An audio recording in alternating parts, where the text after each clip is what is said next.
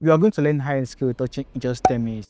Stick around with me for just 10 minutes if you really want to learn how to retouch your skin without losing details using frequency separation. First, you need to understand what frequency separation is before you learn how to use it. Now, imagine you're working on this photo and you want to smooth the skin, but you still want to keep the details like the textures. You don't want the image to look flat. That is where frequency separation actually comes in. Frequency separation is like separating your image into two layers. One layer, which is the low frequency, which contains all the colors present on your image, and another layer, which is the high frequency, which contains all the textures on your image. So to retouch this image, we are first of all going to create the frequency separation layers. Now the first thing we are going to do, we are going to come to our background layer right here and just duplicate our background layer twice by pressing Command J or Control J. So we're going to rename this first layer right here, low frequency or color. Low frequency / color. All right. Why this layer one copy right here? We are going to rename this layer high frequency / textures. Now, as you can see, we have the low frequency which contains the color and the high frequency which contains the textures. Now, for this low frequency, what we want to do, we want to remove the textures and just leave only the colors for the low frequency. So to do that, we are going to hide our high frequency layer right here by clicking on this eye icon to hide it. Once we hide it, with our low frequency layer selected, just come to filter, come to blur, and come to Gaussian blur right here. So once you click on the Gaussian blur, this is where you need to pay attention. Now this determines how smooth you want your image to be. If you want your image to look really smooth, you are going to use a low Gaussian blur radius amount. While if you still want to keep texture on your image, you have to use a high Gaussian blur radius amount. So there is no perfect blur radius, it just varies for the kind of image you are actually going to retouch. Now for this image right here, I'm going to use a Gaussian blur radius of 12 and hit OK. Now the reason why I use 12 is that I want the image to be smooth, and also I want to keep textures on the image. Now if I use 12 and I feel this image is looking too smooth, I'm going to do another frequency separation again, and instead of using 12, I'm going to use a higher number because I feel the image is looking too smooth. Now if I use 12 and I feel the image is not smooth enough, I'm going to use a low blur radius number like 11 or 10 until I feel it's okay. So like I said, there's no perfect blur radius for your image. Just try it and see what works for you. But if you want your image to be smooth, use a low radius. If you want to retain texture or keep texture on your image, use a high frequency separation blur radius. Alright, so you can see right now, if I zoom in on this image, you can see the textures are no longer on the image. We only have the colors. If I click on this high frequency texture right here and I turn it on, you can see we have our texture back. If I turn it off, we have only the colors. If I turn it on, we have the textures. Now that we've removed the textures for this our color layer, it's time to remove the colors from our texture layer. And to do that, come to your image right here and click on apply image right here. From here, what you want to do, make sure your blending mode is changed to subtract, because we want to subtract the color from the texture layer. All right, so once you change your blending mode to subtract, come to your layer. So once you click on layer, you can see it's on merge. So since you want to subtract the color, just select the color layer right here. So click on color layer. All right, now from here, what we want to do, change the scale to 2%, okay, and the offset to 128, and this works. And just click on OK. So right now, looking at this image, you can see the colors are no longer on the image. We only have the textures on the image. So we separated the colors from the texture layer.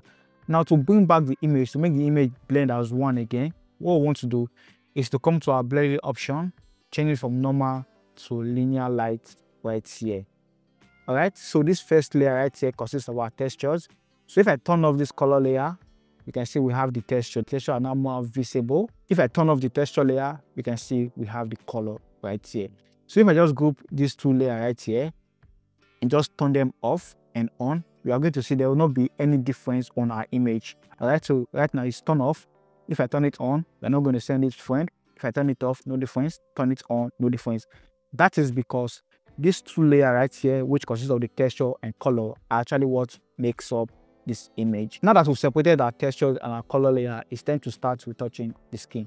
But before we do that, I'm just going to duplicate my texture layer by pressing Command J. Once I duplicate it, I'm going to hold Option or Alternate if you're using a Windows. So if you hold Option or Alternate and just come to the middle between this high frequency texture copy and the high frequency, you're going to see this clippy icon. just click it, and it's just going to clip like this. Now what we want to do from here, just come to your blend mode of this your high frequency texture copy and change it from linear light to normal.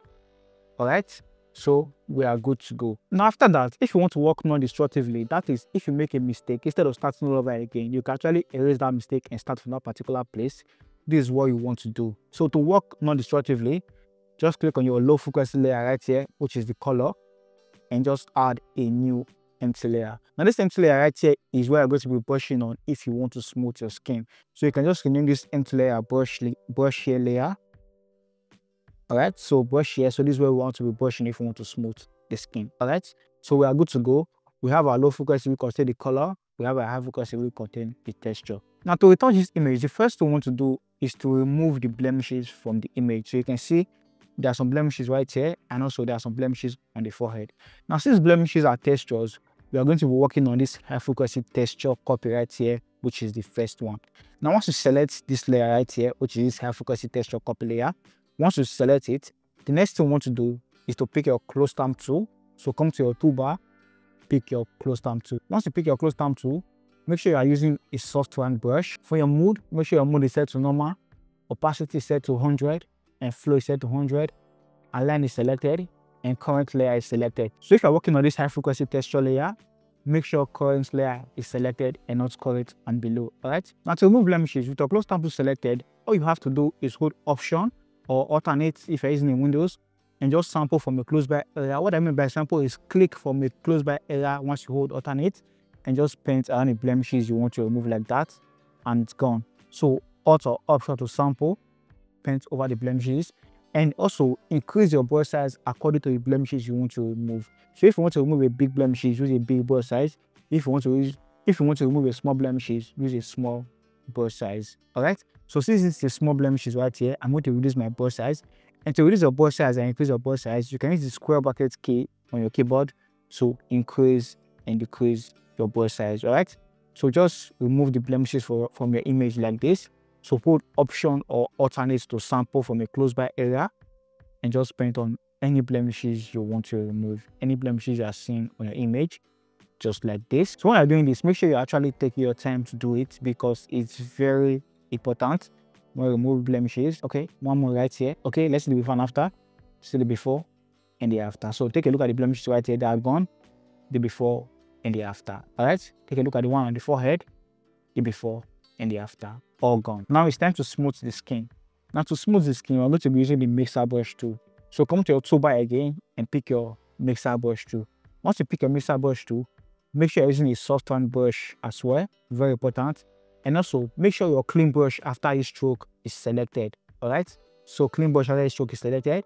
Also, you can click on this drop down icon and click on clean brush, so that if there's any color right here, it's going to be on transparent. Once you do that, for your wets, make sure you're using 30, all right? Wets 30, flows 30, mix doesn't really matter, flow 20, and sample all layers selected, because we are going to be brushing on this empty layer. That's why sample all layer is selected. But if you're working directly on this low frequency or color, you don't have to check this one, because you're working directly on the low frequency. And the disadvantage of working directly on the low frequency, if you make any mistake, you are going to delete the low frequency separation and start all over again when you are brushing. So by brushing on this empty layer, if you make a mistake, you can actually erase it or just delete this layer. Since it's an empty layer, you can just delete it and create another empty layer. So that's why I like brushing on the empty layer. So make sure sample layer is selected. Now to brush, just hide your high frequency layer, which is the texture layer, because right now we want to mix only the color to make the image look smooth. So click on the high frequency texture layer and just hide it. Now you can see we have the colors. So if I turn it back on, the textures are back. If I turn it off, we have just the color. So what I'm going to do right now, I just want to mix colors. So I'm going to be mixing the colors on the highlight separately, and also mix the color on the shadow separately. And also the harsh transition, I'm going to mix the color right there just to smoothen out the harsh transition on the image. Also, if you want to work on a bigger portion like this highlight right here, make sure you're using a big brush size. If you want to work on a small portion like this highlight on the nose, make sure you're using a small brush size. It's very important. All right, so I'm going to brush on this forehead right here. I'm going to mix the colors of this highlight on the forehead right here. And by doing this, I'm just going to make the image look smooth. All right, and also I'll come to the shadow part and just mix this part right here for the shadow. Mix the color right here Like I said, by doing this, the image is going to be smooth. And if I feel the image is looking too smooth, I can just reduce the opacity of this my brush layer, or I can create another focus separation action and just use a high blur radius. That is if I feel the image is looking too smooth after I finish painting. Now let me just show you the before and after what I'm doing so you can actually get the idea of what I'm trying to do. So I'm going to turn on my high texture layer again. So take a look at this image, take a look at the forehead, see the before and the after. The before and the after. So I feel it's okay. I still have the textures and it's looking good.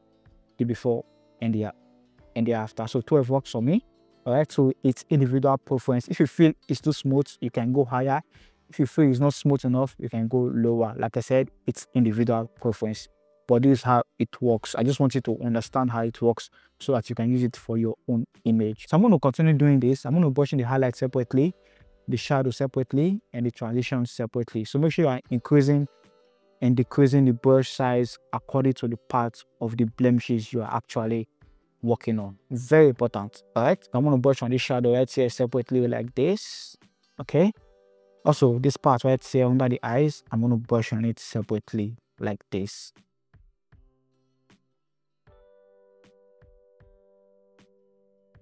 All right, so we finished doing the skill work for this image. Let's see the before and after. See the before and the after. The before and the after. So if I zoom in, you can see we still have the textures and the image is looking smooth. Now this is how you can do your skin retouching. Now let me just do a quick bonus for you. If you want to fix the eye bag, as you can see right here, to fix this kind of eye bag, what you want to do is to create a stand visible layer by pressing Command Option Shift A. After that, pick your patch tool and just select the eye bag like this. Okay, from here, drag it down a little bit like so. All right, so like this works. Once you drag it down, just come to your edit, click on fade patch selection right here.